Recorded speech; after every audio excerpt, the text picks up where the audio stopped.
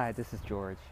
Today I want to talk with you about the fact that you can feel secure in taking risks with your marketing, with your content, with your offers, with what you post online. And the reason is because no one is going to remember the bad stuff you shared, the stuff that wasn't that good. Now, there's an important distinction here, which is that as long as you are marketing with a good heart, with a heart of service, with a true desire to help rather than take advantage of people, then then you can feel courageous and free to share whatever you want, to say whatever you want, if you're doing it with a heart of service, because if it is good, people are going to remember you for it. And if it's not that good, no one's even going to remember that. Musicians is a great example.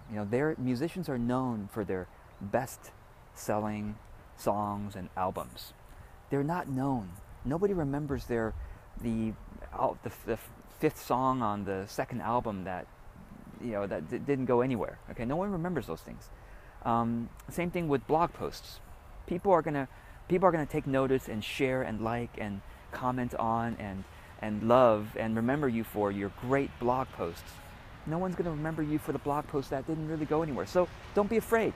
Share, teach, explain, try out, because if it works, then it'll be great for everyone, including you. If it doesn't work, then no harm done, except you grew a little bit you grew in simply trying. You practice your authentic voice. You help organize your own ideas a bit more. Same thing with social media, right? You post up on social media. The way that Facebook works is that they show you what is popular. Okay, so if you post something, again, out of a heart of service and helping, and it's not that great, you thought it was pretty good, but you were in your own head. That happens a lot, right? To us who are content creators, we think something is awesome, and then we record it or we post it, and turns out we were in our own head, and that happens a lot. Okay, it happens to me all the time. But if that's true, then no one's going to even see it. But if it's really good, then people start liking it quickly, people comment on it, people share it, and then it goes viral. Okay. Same thing with offers, right? Your offerings, your services and products.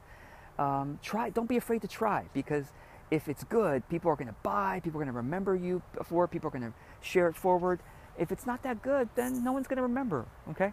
So bottom line is, be courageous and risk-taking and creative in your content sharing, in your marketing, in how you make offers.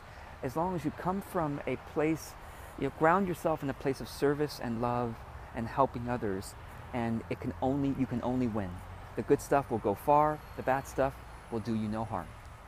So I hope that's helpful, and until the next video, I wish you creativity and openness and courage and happiness in the service of sharing with others.